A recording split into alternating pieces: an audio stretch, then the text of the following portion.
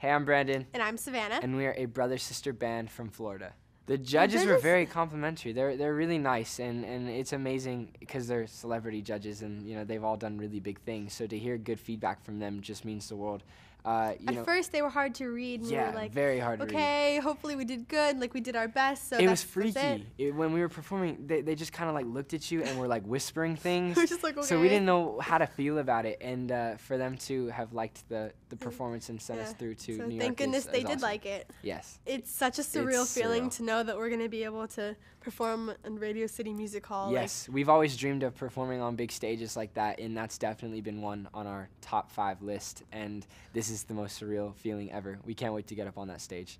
Wow, our life would change so much if we won this show. There's just so many viewers and so many people that would follow us, and it would just be crazy. It would be such an amazing feeling, and we're just we're happy to be where we are now. I know, even just being on the show now going is to New awesome. York is just crazy. There's so many talented people on this show, and it's going to be a lot of fun.